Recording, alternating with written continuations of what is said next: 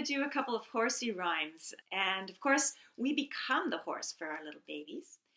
This one is about a rocking horse. So you can grab the reins, hold your child's hands, and start riding your rocking horse together. Rickety, rickety, rocking horse, over the hills we go. Rickety, rickety, rocking horse, giddy up, giddy up. Whoa!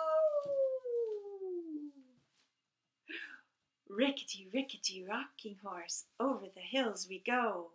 Rickety, rickety, rocking horse, giddy up, giddy up. Whoa there, horsey! Great riding. Now this next one goes like this. Trot, trot to Boston, trot, trot to Lynn.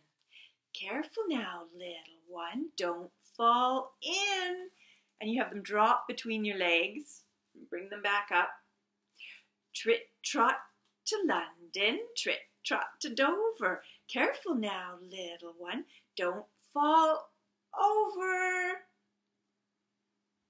Nice. Let's try it again.